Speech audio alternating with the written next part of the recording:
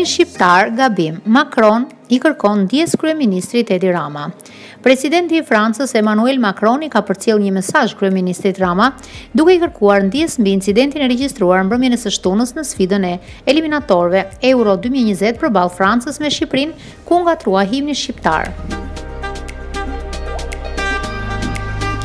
Duke I quajtur një gabim të patolerueshëm të Federatës Franceze të Futbollit, Macron ka shprehur vlerësime për reagimin e lojtarëve shqiptar të cilët kontestuan gabimin.